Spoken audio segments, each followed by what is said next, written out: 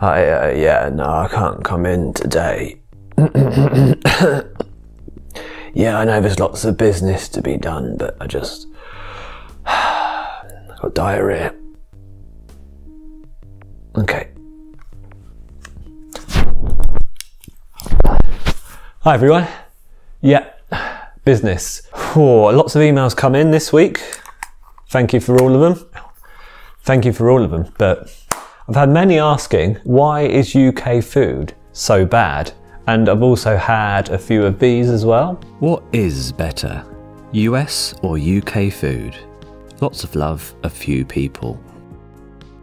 Now we all know Indian cuisine's probably the best, but we're going to compare two countries that are probably a bit lower on the list of best foods, best cuisines. However, they're pretty high on the list for most obesity and heart-related deaths, so there you go. Is what it is. I'll find an answer. That's what a high-power businessman like me does. Hello? Let's go. Let's crush it! I've decided today to approach this a bit differently.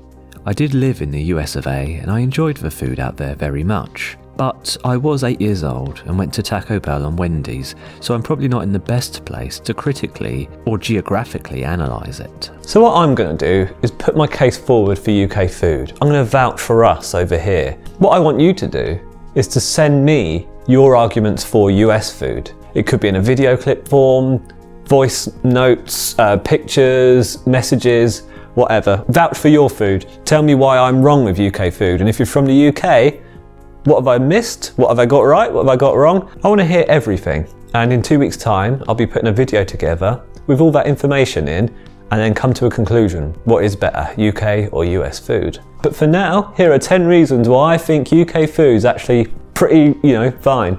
Pretty okay. Fry up. Let's start with the first meal of the day. Whilst you lot are waking up to your pancakes with terrible bacon, we're down the greasy spoon, hungover, telling tales of last night's antics whilst eating breakfast. Yeah, sure, it has got some breakfast items. Eggs, bacon, toast, fried bread even. It's also a full dinner as well. Beans, mushrooms, tomatoes, chips, peas sometimes, spinach if you're feeling healthy. Oh, and black pudding, which is essentially a blood sausage. And you say we have small portion sizes. Get down to Shepherd's Place Farm in Doncaster for the Terminator-free breakfast with its 12 rashers of bacon, 12 sausages, 12 eggs, 12 slices of black pudding, 12 hash browns, and 12 pieces of buttered toast. Picnics. Pretty simple. We put a mat down, get out the tinnies and have a picnic. You may be thinking, we have alfresco dining here. No mate. There's a specific set of foods that will be consumed at a picnic. Pork pies, egg and cress sandwiches, crisps, Scotch eggs, cocktail sausages, and a Mr. Kipling for pudding. Extra points if you're down by the seaside and you get sand in the sandwiches and then you're picking it out your teeth for the rest of the day. Sponge and stodge. Not sure what pudding means out there, but when we say pudding, we mean it like it sounds. Just layers and layers of stodginess. It's the last thing you'd ever want at the end of a meal, as it's so instantly filling, but for some reason it's always a perfect end to the night. If you enjoy spending your evenings creased over with stomach cramps, these are the puddings for you. Yeah, so absolutely forgot to film some parts of the video, so just trying to relax and have to come out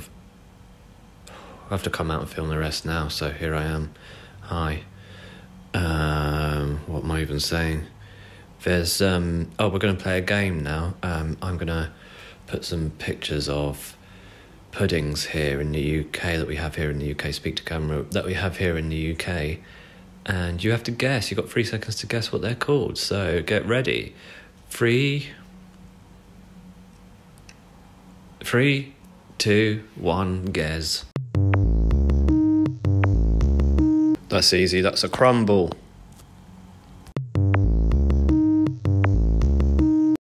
That one's a jam roly-poly. That's bread and butter pudding. That's bread and butter pudding. Meh. Oh, hi, you loves. That one's a figgy pudding.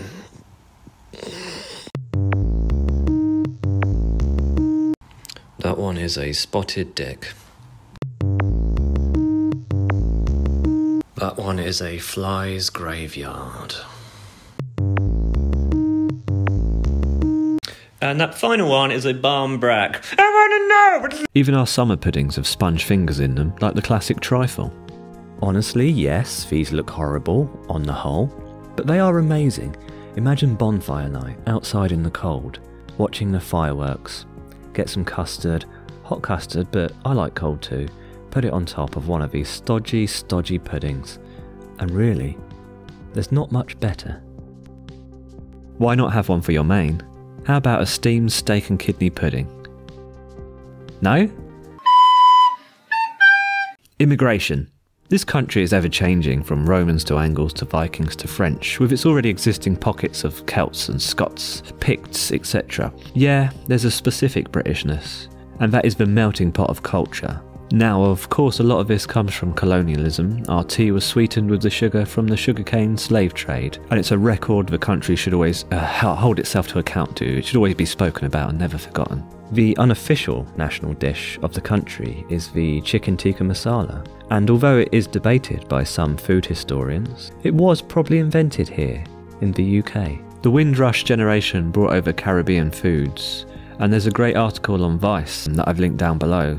I have travelled well, and there's nowhere I've been to yet that has such an array of smells and flavour within such a short radius. You could walk 1 mile through one London market and travel the world. Chocolate. What is up with your rank chocolate? It's disgusting. Roast dinner. Yeah, that Thanksgiving dinner you have. We have it every Sunday, but with Yorkshire pudding, so nothing you ever do will top it. Pies and pasties. In the Cornish tin mines, the pasty was adopted as a meal the miners could have that would nourish them for their toil. It would use cheap ingredients like potato and swede. In those days, very little mince due to economic reasons, and they also had a handle they could dispose of, so they did not ingest the arsenic on their fingers. Pies are pretty common around the country too, from the sweaty terraces of the football stadiums to the motorway service stations, and Boris actually gets served a blackbird and peasant pie every Tuesday, I believe it is, at number 10 Downing Street.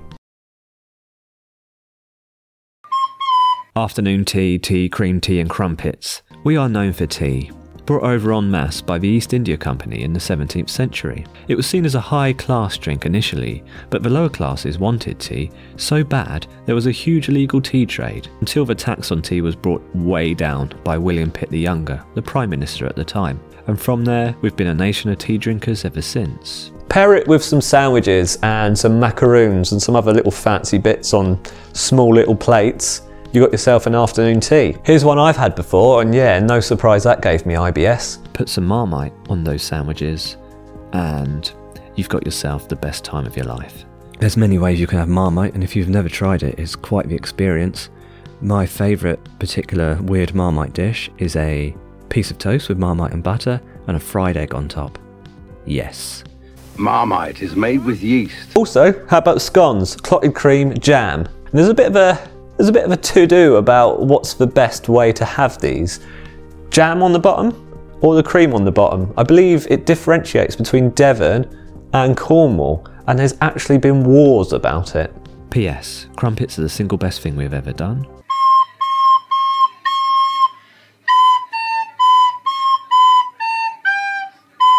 British diversity. Yeah, the US is a pretty big bit of land, I'll give you that. And yeah, you can have some diverse foods, sure, but think how small we are and how diverse everything can be in such a short space. Look at this map here. It shows 18 different ways of saying bread roll, just within our country, just within the British Isles.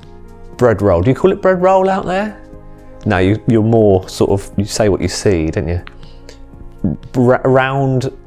Round yeasty, risen yeast? I don't know what you call it, let me know. But just go through the map and you'll find local delicacies, from the aforementioned pasties of Cornwall, coal in Wales, Eccles cake, Bakewell tart, chicken parmo, a proper Irish stew with wheaten bread, and haggis neeps and tatties up in Scotland. Seaside food for down by the seaside. And finally, nothing beats the British seaside. The smell of the sea water, the sounds of the tide ebbing and flowing, the cries of pain as people run to the shoreline in bare feet over stones. But it's the food that makes it. It's the cockles and mussels and whelks. The fish and chips, probably our national dish, with mushy peas and a deep fried Mars bar for afterwards. And of course a stick of rock. The stick of rock, yeah, the thing you'd bring back to your friends so they'd know where you've been because they could read the town name through the middle of it. Eyes watering from the intense tooth pain chewing one of these causes. The best days of my life were down there, changing from my shorts to swimming trunks, embarrassed as Dad held a towel round me. He'd keep pretending he was going to drop it. A heavy-headed, sunscreen-drenched lethargy of a long drive home. Day turns to twilight, just as quickly as childhood turns to adulthood. Your turn. Please look and subscribe. Whatever. Cheers.